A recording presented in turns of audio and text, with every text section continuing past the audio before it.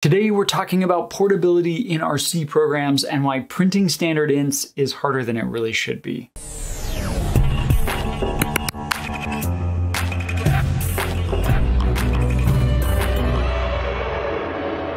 Welcome back, everybody. You know I love C, but today I want to talk about one of C's quirks that I find really annoying. And it's something super simple. It's basically just when we're trying to print out numbers, which is something you did probably in your first hour of C programming. And it's not complicated, but if I want to write code that's going to work the same across any machine, it is, in my opinion, way more complicated than it needs to be, or than it ought to be. This video is going to contain source code, and as always, you can get access to the source code from this video and all my other videos through Patreon. That's also where you can get access to my monthly office hour and where you can watch this video without ads. And if you're one of the many people who have helped support this channel, thank you so much for your support.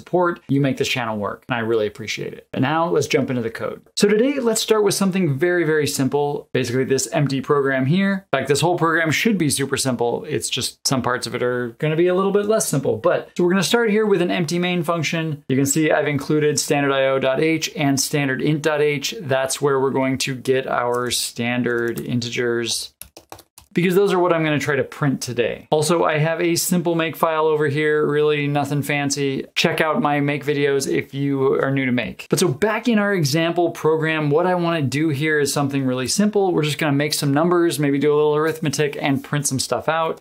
So let's make some values. Let's call them X, Y, and Z maybe. Let's make X a uint64_t and set it to some arbitrary value. I don't really care what it is, but let's make it big because, I mean, hey, it's a uint64_t.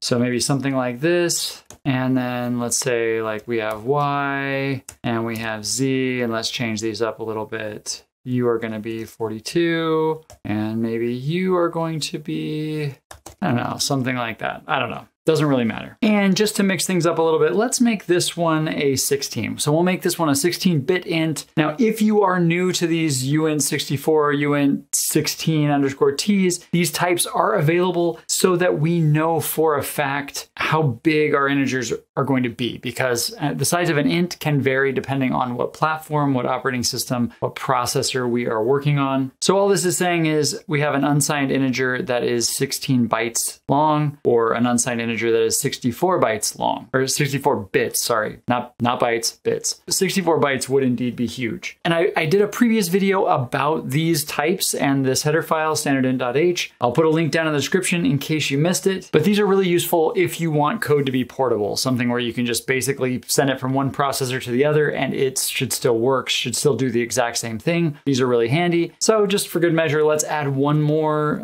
Maybe I'll say uint64t, we'll call it result, and set it equal maybe to X times Y, and we'll add Z. I don't know, just do something here. Make it feel like this is a real program instead of just a toy example. And now the whole point of the video is, let's say that I want to print this out. So let's say that I want to print out to the terminal something like, let's just say we want to print out, we'll print out the result, and then we'll print out maybe how we got that result. So we'll say %LU, I'm adding a %LU for each of these, but this one is 16 bits, so this is actually gonna be an HU, and then we're going to add another %LU because that's 64, and let's add our new line. Okay, so then this is just gonna be result, X, Y, and Z. So each of these format specifiers, hopefully you've seen these, but this is just saying I want long unsigned. H just says I want half an int. So this is how you probably typically have done this in the past. And if we come down here, we can compile it, and great, it works. Well, it compiles, and then if we run it, we can see, sure enough, okay, so it looks like it's fine. Or is it? Now, the problem here is that, okay, so this is fine here, but I'm in a Linux virtual machine here, you can see here, but let's say that instead I switch back over to my Mac terminal, and let's clean it out, and let's try to compile it. And you notice that it gives me a whole bunch of these warnings, because on this platform, a uint64_t is a long rather than a long. And of course, I can just ignore these warnings, because it did compile, and the code might work okay. Like if I come in here and just say example, like it might still give me the same result, but it is never a good idea to ignore warnings in your build system, because it can put you in a state of mind where you're used to ignoring the output of your build system, and you may miss significant problems.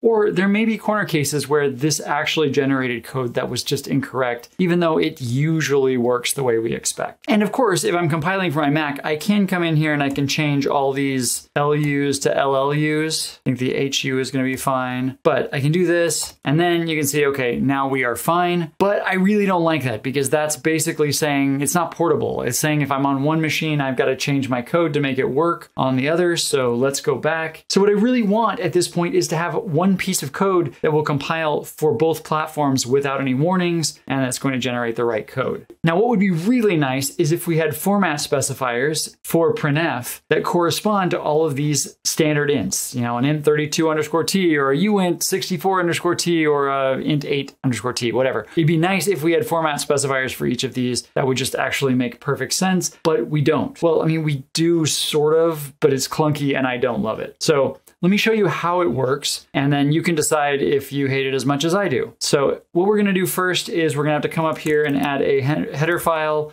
inttypes.h. This basically has a bunch of macros that are defined to help us with this, specifically to help us with printf and scanf. I'm gonna focus on printf in this video, but scanf is basically gonna be the same way. And these macros have a particular naming pattern. For example, if I wanna print out a 32-bit unsigned int, the macro is PRI_u32. The PRI is for printf, U means unsigned, and 32 means it is, well, that's the number of bits. So if I wanted a signed int, I would just change the U to a D. And so let's look at how this works in our codes. And what these macros are actually doing is basically picking the printf format specifier that fits the standard int type that we're using on the current platform. And then each of these macros are going to evaluate to a string. So that's a string in quotes, like a string literal. And that part makes this a little clunky. Basically, let me show you how we use them. We're going to use them like this. Basically, instead of having a %lu here, what I'm going to do is we're going to replace them with these macros. So I have to close out